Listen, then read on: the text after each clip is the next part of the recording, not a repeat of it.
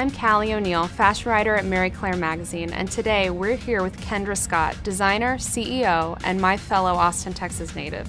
She's known for her daring use of color, her playful twist on the classics, and her incredible commitment to giving back.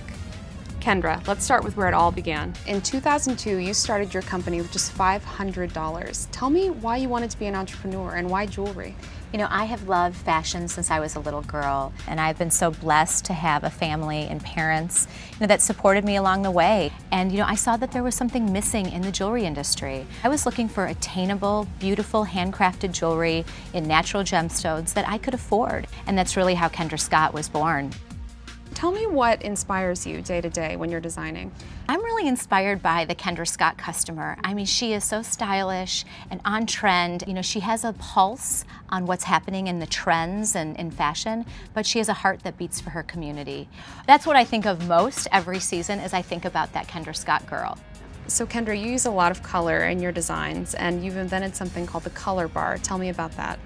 Color bar is just this rainbow kaleidoscope of beautiful stones in a multitude of colors and a lot of different styles. And as the customer, you get to pick what colors you want, and our stone setters in our stores set them for you. Our stone setters in Austin set them for you if you're ordering online. You can literally do color bar online and get it on your doorstep the next day.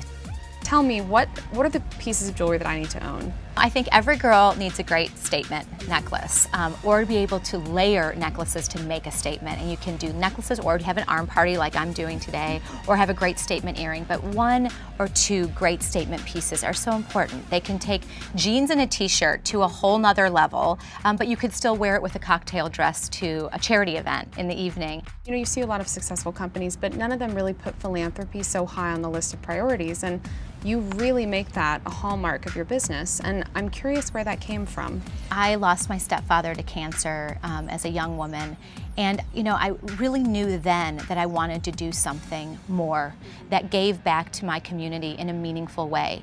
And it's from every level, from a national organization to a friend in need, whatever it might be. And why is family so important to you, not just personally, but in the workplace? I've created a culture in our company that really supports family, and we treat each other like brothers and sisters. We have each other's back, we care for each other, we work as a team.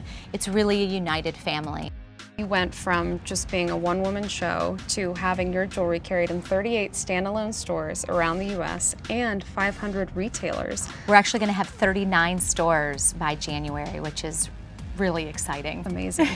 What are your secrets to success? You've got to have passion, and you have to know that it's a journey and that the struggles will make you stronger. Do what you love, surround yourself with people that believe in you, even when you don't believe in yourself, and never ever give up.